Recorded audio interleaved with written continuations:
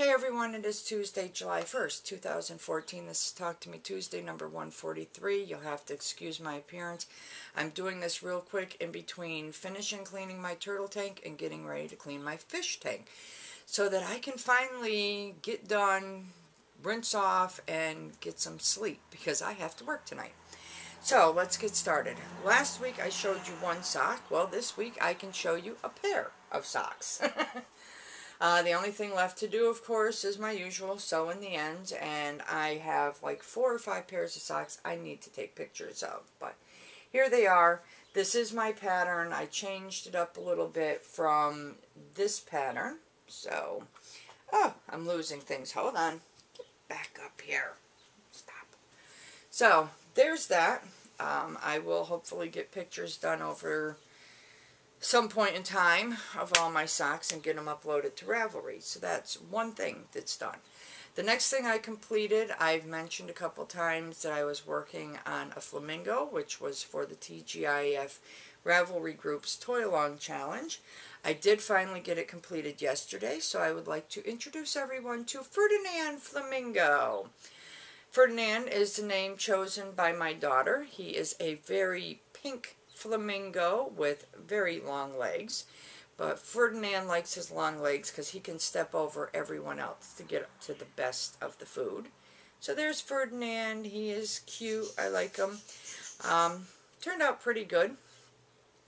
So I don't know if I'll make another Ferdinand anytime soon, but you never know. He may end up with a sister or a brother.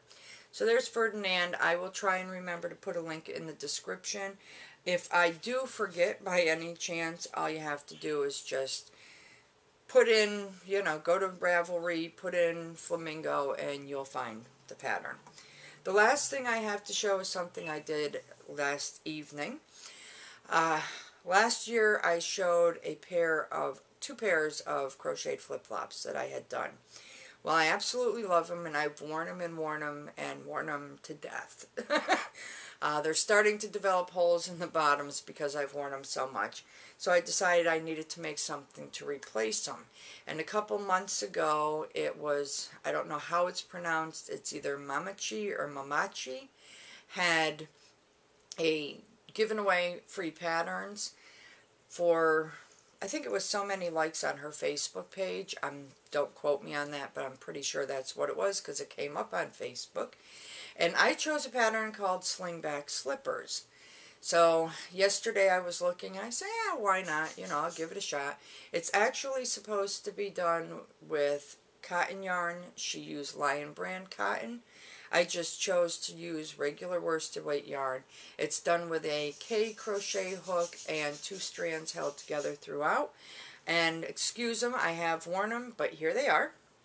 These are my Slingback slippers. Like I said, I was not all that worried about color choice or anything because they're only going to be worn around the house. But I absolutely love these. They work up so super quick, so super simple.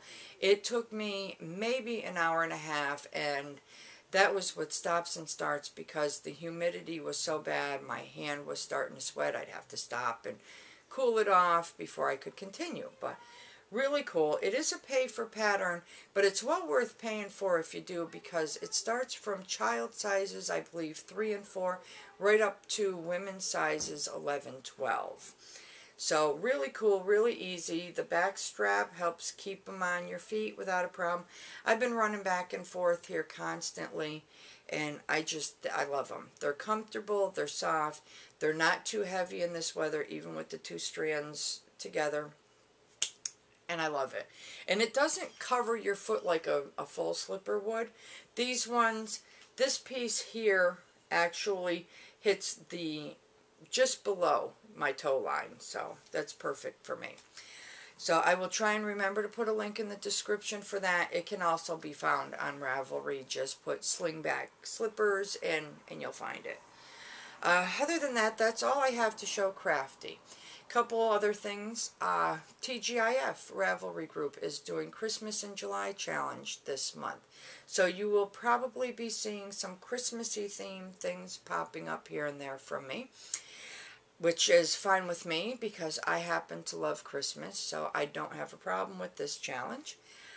Not sure what I'm going to make. I've got a couple ideas in mind, so, you know, as they happen, you'll see them. I am going to ask any one of you who is a wine drinker out there who would normally pop the cork and throw the cork away when you're done, could you please do me a favor and save them? Because there is a pattern that I want to do.